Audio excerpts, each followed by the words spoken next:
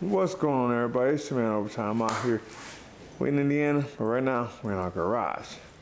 A little different niche today. Figured, might as well, while I'm doing it, film it. Just in case anybody else out there trying to do the same thing.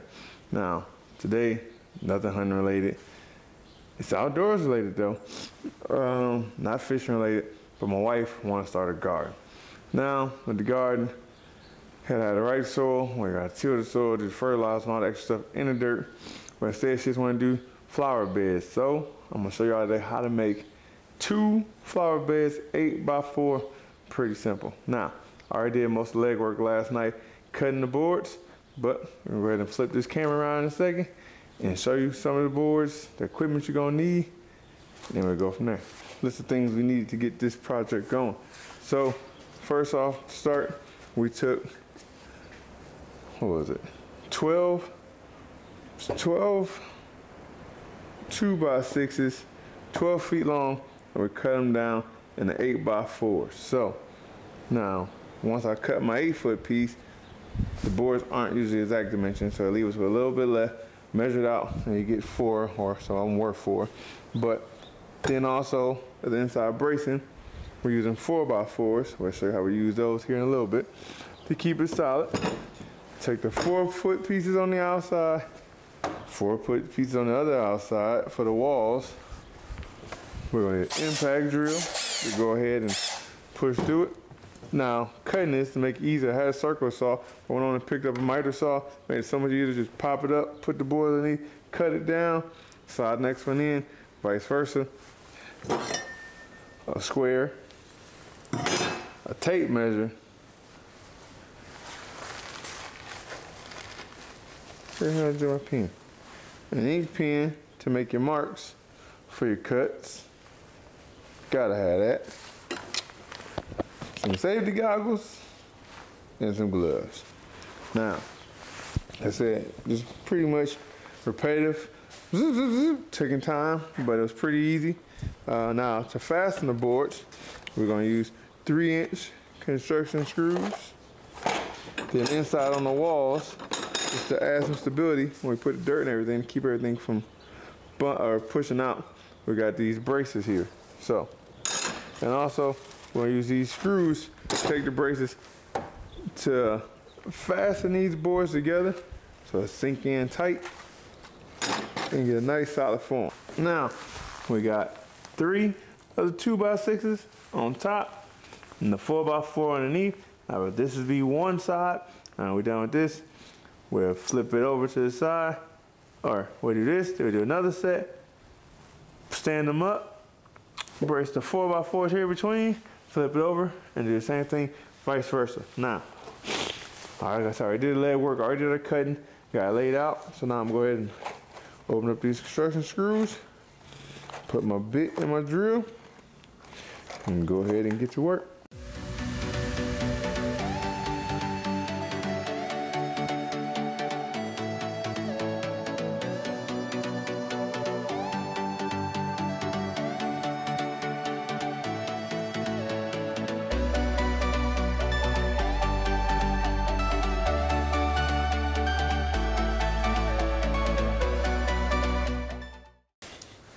Now we got 2 walls formed, outside walls, one there, one there. Now we're gonna take the 8-foot pieces, lay them over the top, screw them down from the top, then we have to flip it over, do the same thing.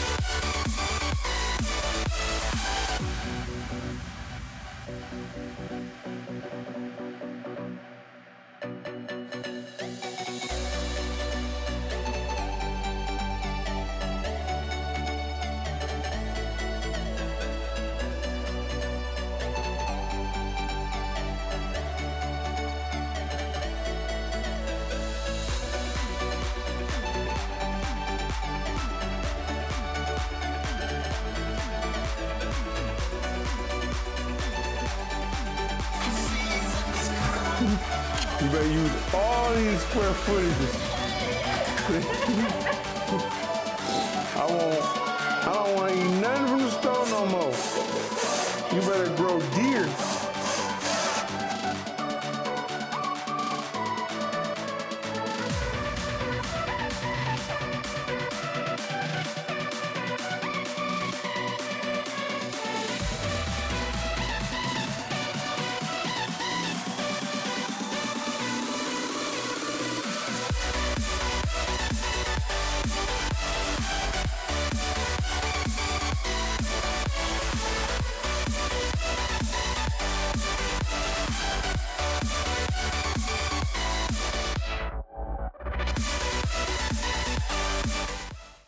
All right, now we got both the beds put together.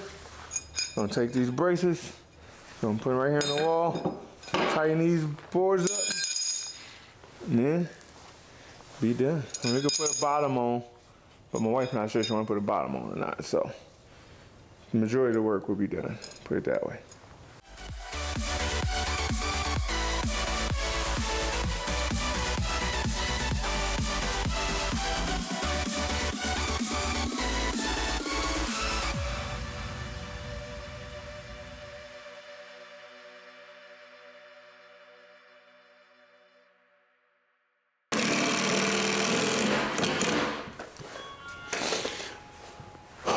And there we go, sturdy beds.